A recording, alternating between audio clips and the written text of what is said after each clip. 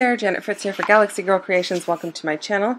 Today I am working on a layout that is a challenge over at the Scrap Academy Facebook group, and the challenge is to not use any of my traditional scrapbooking cutting utensils. So no trimmer, no craft knife, no scissors.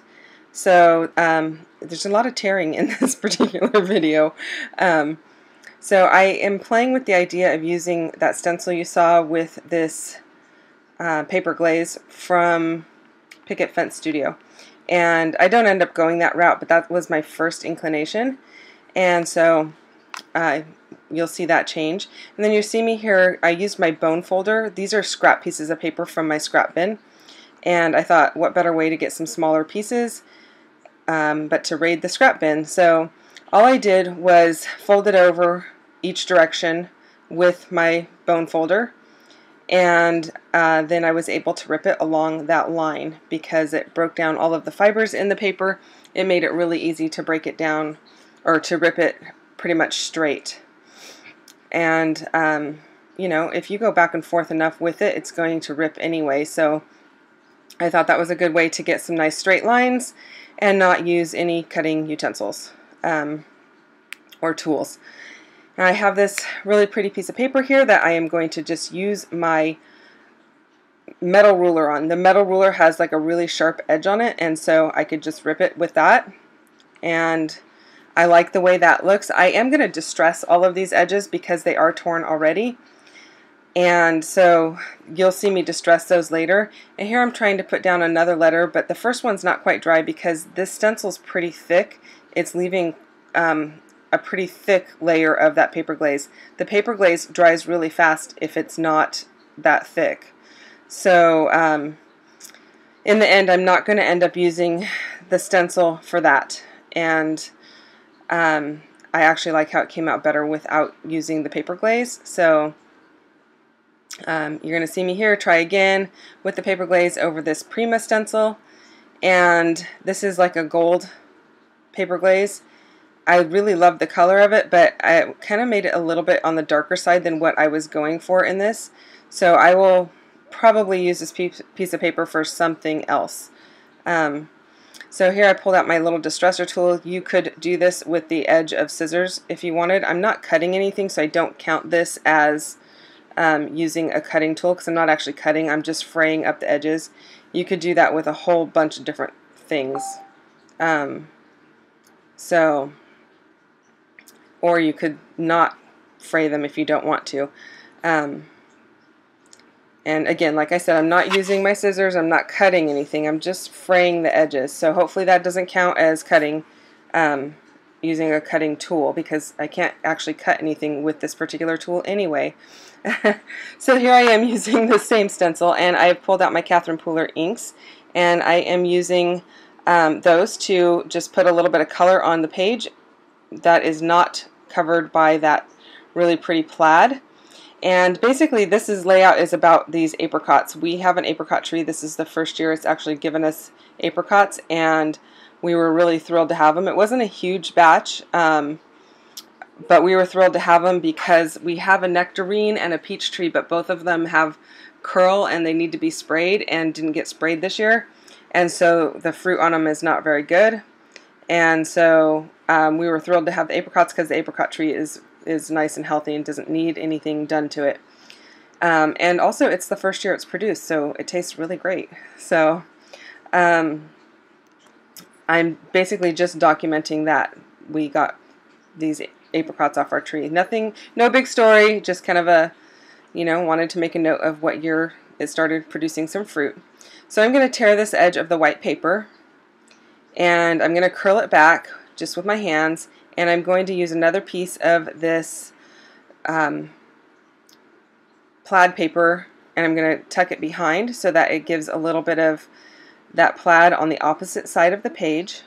And if you're curious to know, that paper is from Jen Hadfield's Hey Hello. It's called Cupcake Surprise, and the other side has, like, I think it's hedgehogs or some kind of critter coming out of the top of a cupcake. Wasn't crazy about the other side, but I do love this plaid. And then the two inks that I used are Be Mine and Tiara, and I really like how those look. They match the apricot really well, especially where the two blend together. Gives me a little bit of a more orangey color. And then I'm going to work on my title. It's going in that same lower corner that I started doing the stenciling in and ended up changing my mind about. And my title is going to be Sweet Juicy Apricots. I'm using two different fonts, and those are two different, actually one is a Thickers, the yellow is Thickers, and the pink ones I think are Heidi Swap. And then that piece that says Sweet, I'm not sure where I got that from. I have these bins full of color that are color coded. You can see on the right there the red or the dark pink one. And anytime I am pretty much done with a sticker sheet or use the majority of it, I will cut up the rest and throw them into these bins, and they are sorted by color. And then when I am doing a layout like this that's not particularly themed by a particular collection or whatever, it's just a one-off layout. It's not going in like my Hawaii album. I'm using certain papers for certain collections, but this is just a one-off in my album.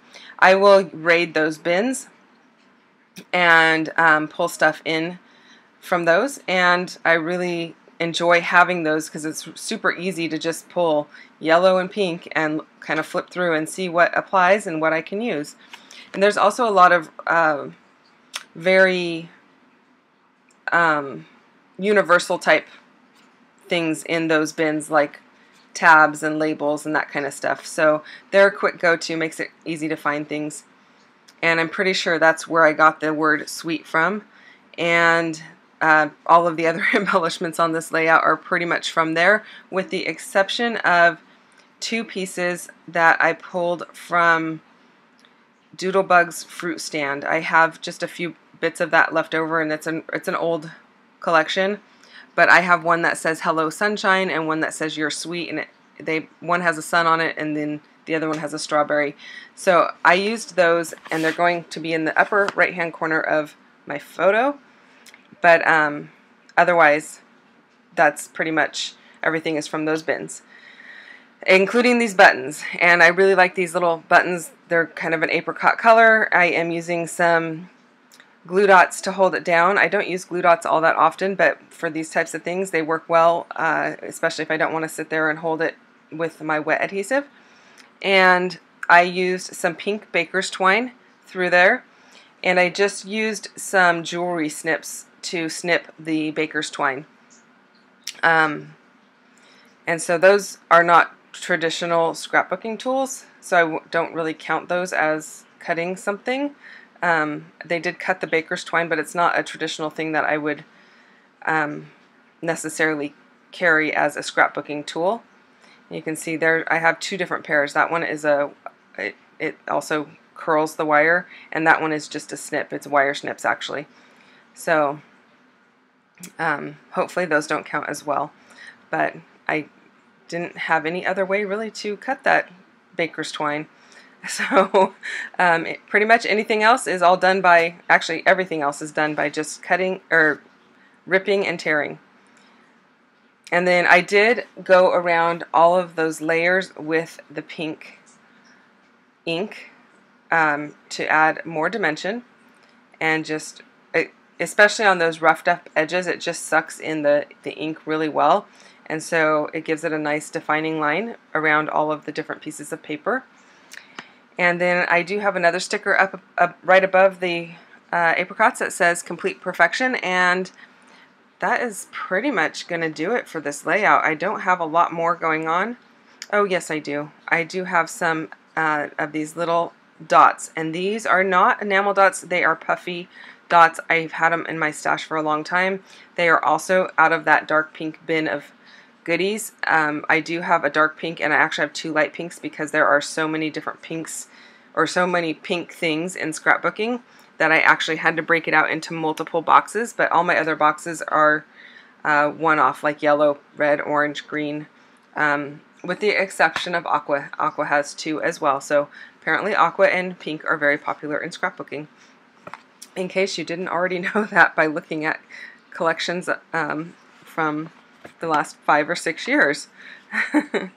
So I am tucking some of those little pink puffy stickers into the part that I've rolled back, and I like how that looks. I like that it brings that darker color in, and I'm trying to use up the whole thing, so I've got 5 little spots that I've put those into. And then lastly, I will go around the entire layout, including the white paper, and I am going to add a little bit of pink to the edges, and that will pretty much finish off the layout. So if you have any questions or comments, just drop me a note down below and I will get back to you as quickly as I possibly can. And if you're interested in learning more about Scrap Academy, you can go check them out on Facebook. They have all kinds of good information and ways to